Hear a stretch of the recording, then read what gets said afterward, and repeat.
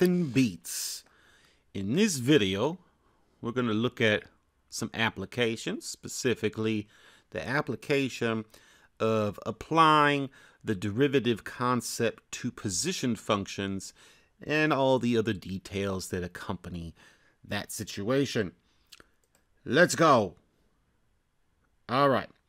So we just start with the situation in which we are assuming that we have a position function. Let's call the position function s of t here. So s is going to give the position of an object moving along a straight line at time t. So position, of course, has units that are either like feet, meters, some type of measurement of length, and it's telling us relative to some starting location where this object is at time t. So that's the function that we're going to begin with here. Now, some of these things will be just as reminders, but some of it's going to be new as well. Notice that the displacement here, displacement, this word, of this object, say from t is equal to a to t is equal to a plus delta t, is going to be just the change in position over this time interval. And so we can denote that by delta s, if you will, change in position, which is s of a plus delta t minus s of a. So we're just trying to think, okay, wherever this object is here, right, at t is equal to a, it's somewhere. And then I just move out from there, delta t units, and I'm at some other location, a plus delta t. Now, over this interval, right, the object has done something. Maybe it's gone up and down. Maybe it's gone left and right. And all we're saying here is, if you take the differences between the two outputs, s of a plus delta t, and subtract from that s of a, then we call that the displacement, and really all it's telling us is how and where, how far and where is this object relative to the starting position of t is equal to a. So really, like I said, the displacement is just telling us how far the object is from its position at t is equal to a after delta t amount of time has passed. This does not give us the distance that the particle has traveled, as we're going to see as we go through these examples. It just tells us how far away it is from its original location at t equals a, and also in which direction. Now, something we've already really seen, but it's relevant to this discussion, is that the average velocity of the object over this same interval here, a to a plus delta t. Average velocity, as we've seen, is just an average rate of change in the context in which we have a position function. So all that's going to be is, like we've seen in a previous video, the change in the position, delta s, over the change in the amount of time, delta t, which of course is just s of a plus delta t minus s of a over delta t. So that's just the displacement over this interval over the amount of time that has passed. This gives us the average velocity, and of course, depending on the sign in the numerator, this may be positive or negative, and that tells us something. And now that we've talked a lot about derivatives up to this point, we can now also say what the instantaneous velocity of the object is at t is equal to a.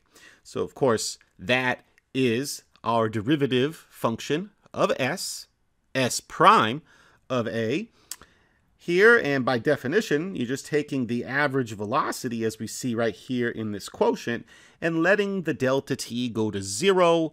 That is, of course, the slope of the tangent line at t is equal to a on the graph of s. The instantaneous rate of change, but in this context, it is the instantaneous velocity. If we wanted to denote it this way over here, using Leibniz notation, we would write ds dt evaluated at t is equal to a, right? So it all means the same thing. And now we can also write v of a as the velocity is, of course, the rate of change of the position. So v of a, if you will, for velocity at a. And in general, if we wanted to just find a velocity function for any value of t for which this is defined, then we just take the derivative function of s prime of t down here. But we'll call it v of t if we'd like, the velocity function at that same instant t, which of course is the same as ds dt. So it's just the instantaneous velocity of the object at time t, the derivative of s at t. So a lot of what we said so far is kind of like a refresher, but believe me when I say there's new stuff here. Speed, how about speed? Okay, the speed of the object at time t is defined to be the magnitude of the velocity at time t. Because you think, well, a velocity function, which is measuring the slope of the tangent line at t on the graph of s, those slopes could be positive or negative. And in context, that means that the object, of course, may be moving upwards or downwards or in the negative or positive directions in general. And so velocity has direction attached to it, right? Hence the plus or minus, depending on what the situation is. However, when we talk about speed, speed is what we call a scalar, and it does not associate a direction with it. So if you say you're going, say, 60 miles per hour, that embeds no information about which direction you're going.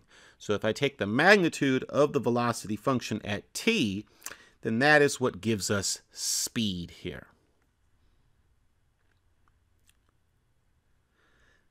How about acceleration? This is something that is a little bit of a new idea in terms of our conversation.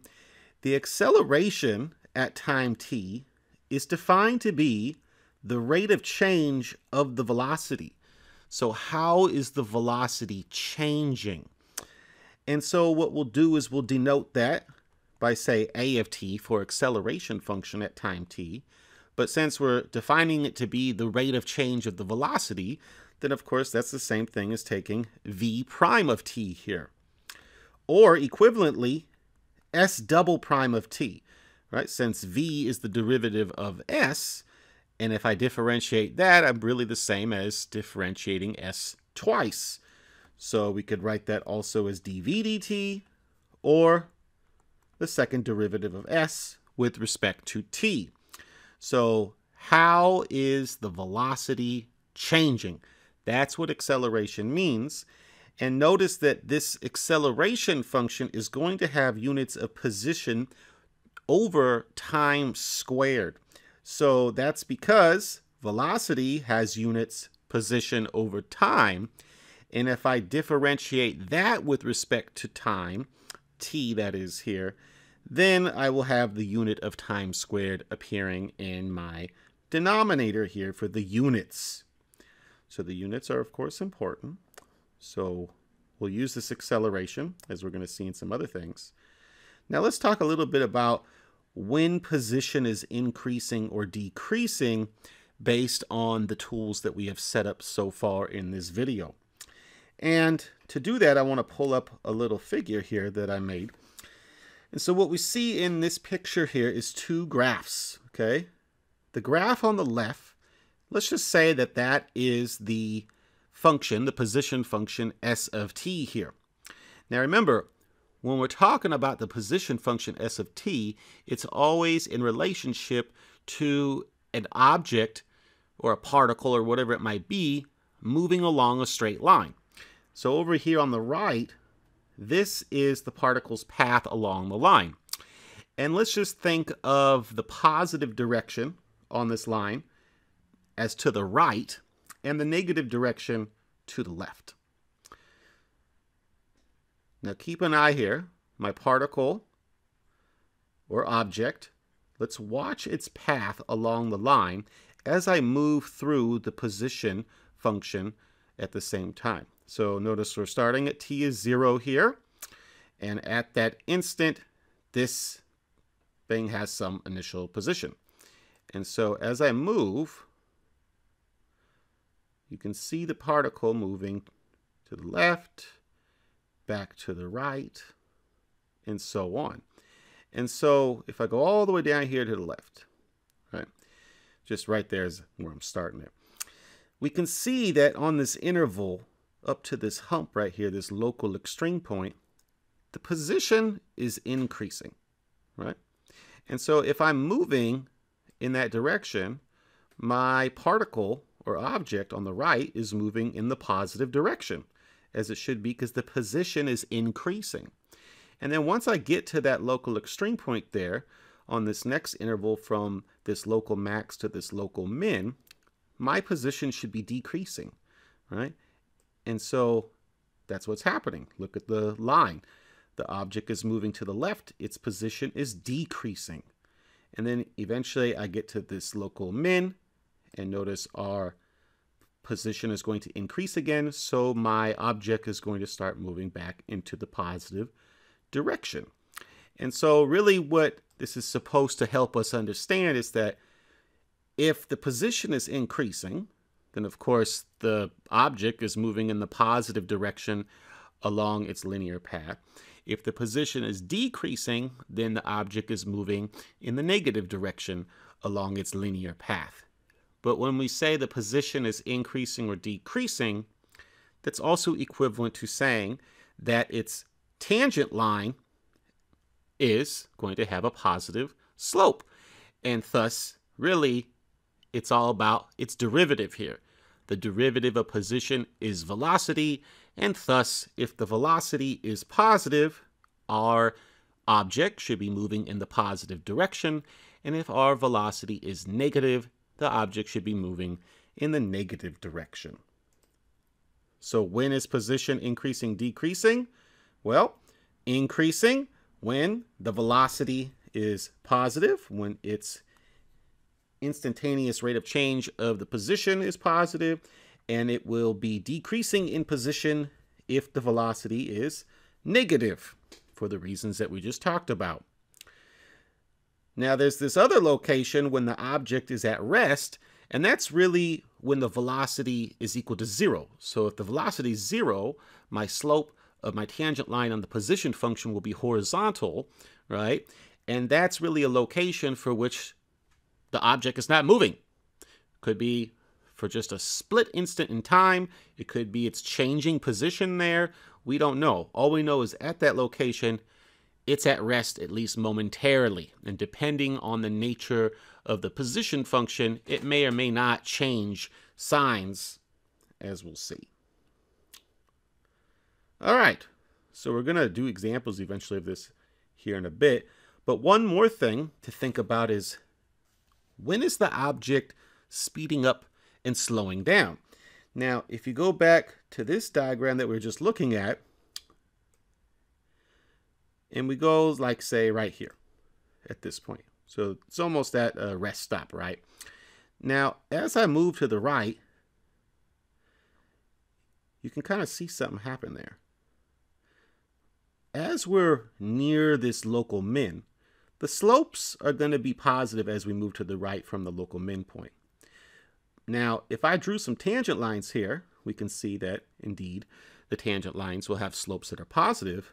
But as I move farther to the right, those slopes get more and more bigger, right? The function is getting more steeper. So if we kind of look at the particle on the right here, we can see that it seems like as I move to the right, it speeds up. It goes to the right faster. And in fact, I have this other diagram to help us really understand why that's true. So let me pull up a different diagram here. Now in this diagram, we can see a graph, the blue graph here of a function. Let's just say that that's our position function, and or really any function, but you can see it's concave down, right? Concave down, downwards opening parabola. Now, let's look at the slopes. Remember, if I am measuring how slope is changing, that's the same thing as looking at the second derivative, because it's the slopes of the slopes. Now, this slope where we're at initially, clearly positive, right? And it has its corresponding numerical value, some positive number. And as I move to the right, those slopes are still positive, as we can see. However, the slopes are getting smaller. They're decreasing, right? You can see the numerical value of the slope is getting smaller because the steepness of the tangent line is getting less and less. And eventually, I get to this point where the slope is 0 somewhere at the top, right? Now think of what's going on there. Moreover, because the slopes are positive, along that interval, way down there up to this location here, the slopes are positive, which means the velocity would be positive if this is a position function. And moreover, the slopes are decreasing. So if the slope is decreasing, then my acceleration should be negative because the velocity is decreasing. And then we would interpret that as a slowing down situation because even though my position is increasing, my velocity is decreasing, and eventually my velocity gets to a 0 up there. Now, if I go down this concave down path now on the right where it is a decreasing function for the position, of course, it's decreasing, so the slopes are going to be negative, meaning the velocity will be negative. And as I continue on in that direction, the velocity gets more and more negative. And so in that situation on this graph, the speed of the object is actually increasing as I move in the negative direction. So in that case, we should be thinking of the object as speeding up because, well, its slopes are getting bigger, but just in the negative direction. They're getting bigger in magnitude. And in that case, the velocity is both negative and the acceleration is negative. They have the same signs. So we can see on the left here, right, it was slowing down, and on the right, it was speeding up. Now let's look at one more diagram, kind of the flip side of this. Here's a concave up graph. And so similarly, from way down here, at least where I'm starting, as I move to the local min point here, my velocity is going to be negative since the function is decreasing. Right? So I'm moving along, we can see we're negative, but what's happening to the slopes? Remember, we're measuring how the slopes are changing. Far to the left, we're pretty steep in the negative direction. And as I move closer and closer to the local extreme point here, we can see that the steepness of our tangent lines is decreasing. Right? It's getting smaller in steepness, but yet it's still negative. So in this case, the velocity is going to be decreasing in magnitude until we get to this location of the local min. And after that, we're positive velocity again. And as I continue on, my slopes get bigger and bigger, right? My velocity is increasing over there. But moreover, the velocity is positive and the acceleration is positive since the velocity is increasing. And so you can think of this right-hand side of this parabola as a situation in which the object is moving in the positive direction and it's speeding up. Whereas on to the left of the local min, here, this way, I'm going pretty fast over there because of my slope in the negative direction, but then my acceleration is slowing down, right? So those are really the 4 different situations that we are talking about here, and that is why we write these statements here, is that the object is going to be speeding up if the velocity and acceleration have the same signs. So they're either both positive or both negative, as we saw in the diagrams a moment ago. Depending on which direction the object is moving, then if the acceleration sign is the same as the velocity sign, then I will be speeding up in that same direction. So what do those 2 situations look like? It was the right-hand side of the parabola like so. So that's really a concave down and decreasing situation. Or it's the right-hand side of the concave up parabola where we can see in the picture on the left V is negative, and A is also negative, as we showed in those dynamic figures a moment ago. And on the one on the right here, the velocity is positive, and the acceleration is also positive. So these are the two cases in which the object is speeding up. Whereas it is slowing down if the velocity and acceleration functions have opposite signs. So we saw that in the diagrams a moment ago as well. And so what are those two situations? Well, I can be concave down and increasing. In this case, the velocity is going to be positive, right? Because it's an increasing function, but the acceleration will be negative.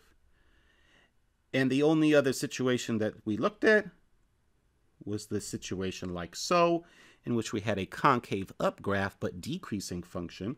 In this case, the velocity would be negative since the function is decreasing, and the acceleration would be positive because it is increasing in size numerically as we move left to right, right? So very negative here, less negative here. So if I'm going from really negative to less negative, then that indicates the velocity is going to be increasing there. So keep all those in mind because we're about to do a problem showing a whole variety of these things we just talked about. All right, so here's the problem. And this example will conclude our video, but there is a bunch of different parts here. We have a particle moving along a straight line. And let's say according to some made-up law of motion right here, S of t is 1/3 t cubed minus 5/2 t squared plus 4t. And let's say that's for non-negative t value, so we just start at t is 0. And here, t is measured in seconds, and s is measured in meters, just for the sake of our situation. Based on that, we're going to ask some questions, find some things. First thing we want to do is find the velocity and acceleration functions for this particle, and also state their units, because we'll use these two functions to do other things. So let's do that. All right, well, velocity function here is just going to be the derivative of the position. So we have a polynomial, power rule, power rule, power rule. So what do we get? We get a t squared minus a 5t plus a 4. And of course, that's just found by differentiating term by term and using the power rule. So there's our velocity function. And what are the units? Well, the units will be units of position over units of time. So in this case, that would be in meters per second here, since that's the meters, that's the unit stated in the problem. The acceleration function, which is the derivative of the velocity function, or the same thing as the second derivative of the position function, well, just differentiate the velocity function we just found a moment ago above. Another power rule with a polynomial, that quadratic gives us 2t minus 5. And remember, the units for acceleration are position over time squared. In this case, that would be meters per square second. So there's our velocity and acceleration functions, and we're going to use those two functions to do other things in this same problem. Like in part B, when is the particle at rest? Well, remember, the particle is going to be at rest if its velocity is equal to 0. So all we're going to do is set the velocity function here equal to 0. So from above, that is a t squared minus 5t plus 4. And notice that this quadratic, set it up this way on purpose, is nice and factorable. It factors to t minus 4 times t minus 1. And thus, when t is equal to 4 and t is equal to 1, and of course these are in units of seconds. So that's when the particle's just chilling, just for a very, very quick, brief moment. Now, when is the particle moving in the positive direction? Remember, that means our velocity should be positive since the position will be increasing. So what I like to do when figuring this out is, of course, we're solving a nonlinear inequality, right? We're solving when is that quadratic positive. You could graph it, But it's also nice to have a little sign chart here, because we'll also use the same sign chart to talk about speeding up, slowing down in a moment. And think of a sign chart where I have these values of t. 1 and 4 is where the velocity is going to be 0, right? So I make my little sign chart here. Excuse me. And then I'll just do sign analysis. I'll perform the sign analysis as we've seen in other videos. So for instance, if I pick a number between 1 and 4, let's say I pick 3 and I plug it into my velocity, I am going to get a negative velocity in that interval, keeping in mind the intermediate value theorem. I can't change signs other than at these locations.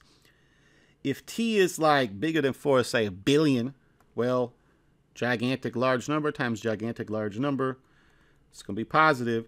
And then to the left of 1, just say plug in 0 or so, it's also positive.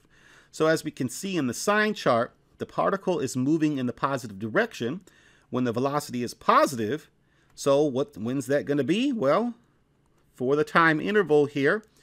Now remember, we're assuming t is bigger than or equal to 0 for this situation, right? So we can only start at 0. So starting at 0 up to 1 and union that from 4 to infinity. There we go. Right, that's where the velocity is positive. Again, t is bigger than or equal to 0 here for this situation.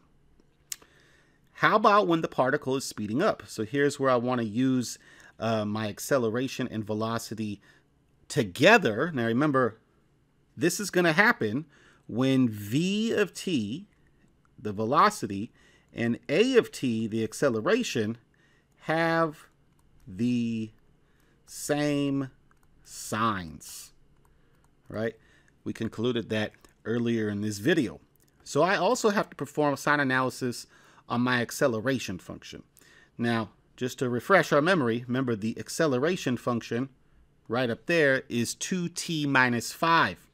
So we're going to have to first figure out when the acceleration, a of t equal to 2t minus 5, is 0, because that is a location for which the acceleration possibly could change signs. Of course, that's going to happen if t is equal to 5 halves, or if you prefer 2.5. So I see my velocity sign chart above, and what I'm going to do is just redraw it right down here, and you'll see why in a moment. It's just be easier to visualize. So here's 1, here's 4, these are v's, these are t's, 0 at 1 and 4, positive to the left of 1, negative between 1 and 4, and positive to the right of 4. All right, now what I'm going to do is now stack right below that my acceleration sign chart. So here is now values of acceleration in time values t. The location of 2.5 or 5 halves for t, which is about right there, say 5 halves, we know the acceleration is 0. And now I'll do my sign chart for a, because I need the signs of the acceleration.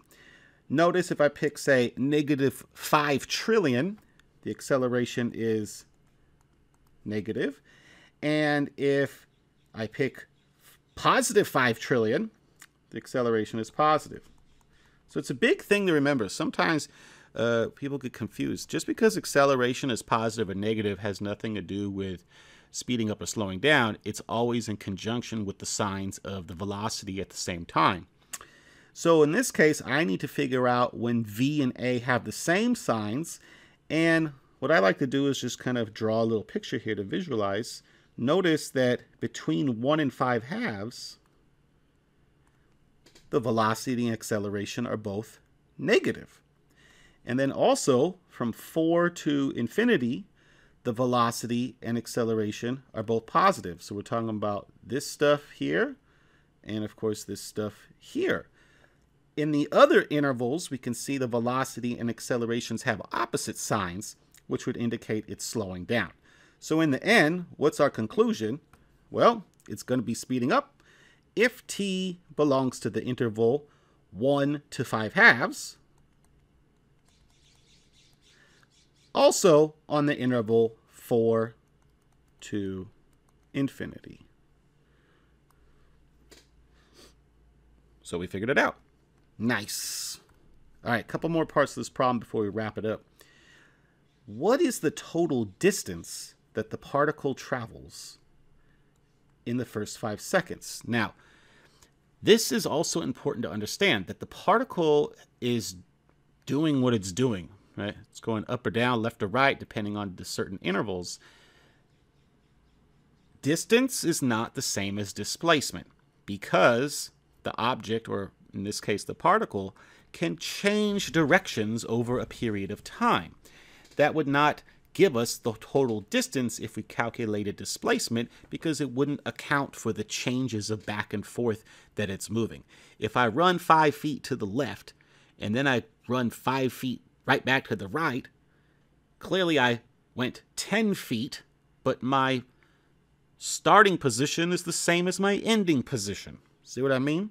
So really here we have to remember our sign chart of the velocity above, in that the particle is moving in the positive direction from 0 to 1. It's moving in the negative direction from 1 to 4. And then it's moving in the positive direction again from 4 to infinity. So if I want to find the total distance traveled by this particle in the first 5 seconds, then what I'm going to have to do is take the magnitude of the displacement over each one of these corresponding intervals in which it's moving in the different directions. So that is, I want to know what the magnitude is of s of 1 minus s of 0, right? So in that interval, the particle is moving to the right based on the velocity sign chart.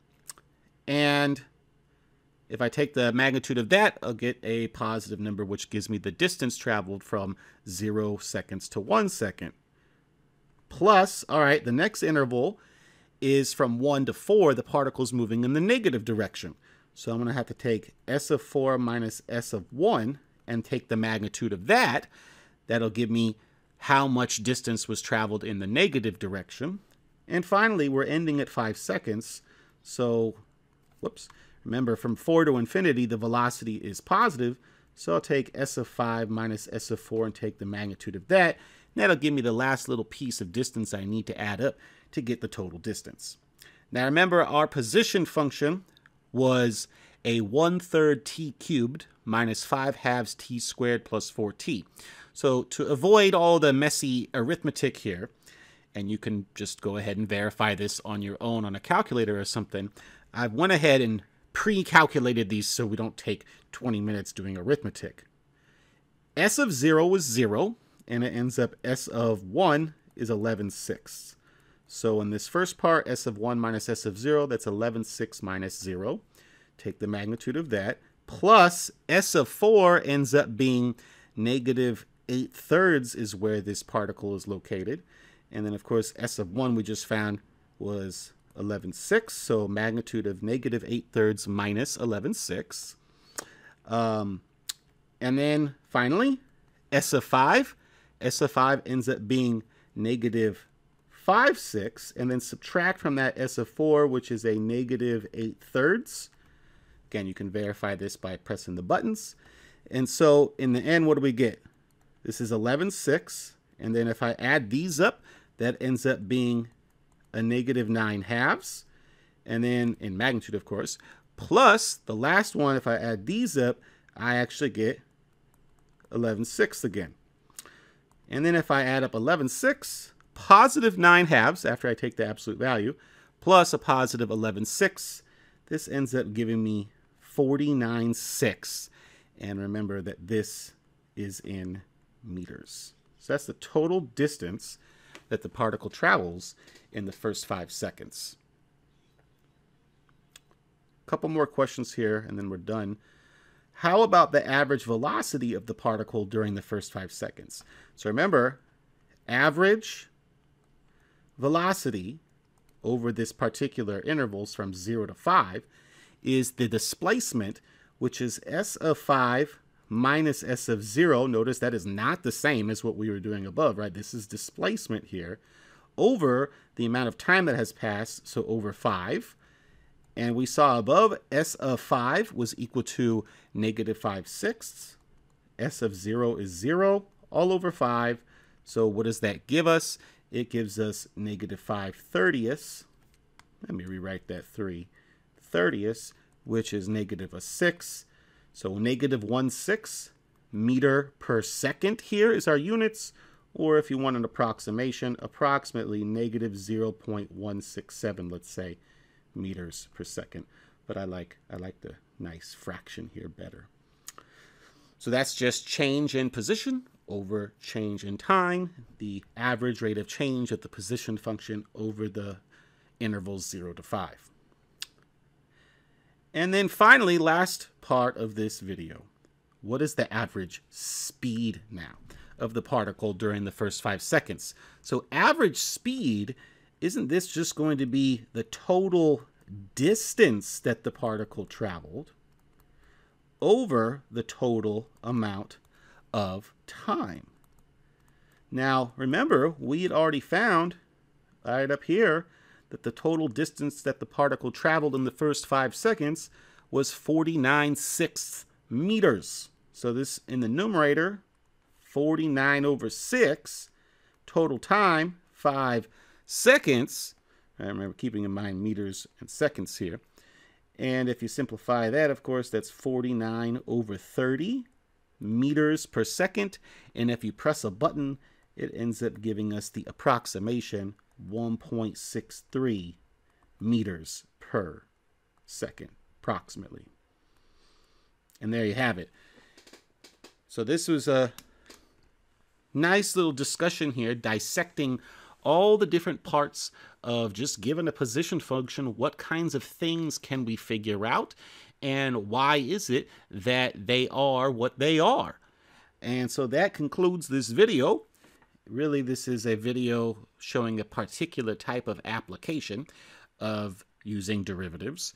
And in the next couple of videos, show some other types of applications as well. Maybe it has to do with other types of situations rather than position. So we'll see what that is in the next video or two. And until then, it is Math and Beats, and I'm out of here.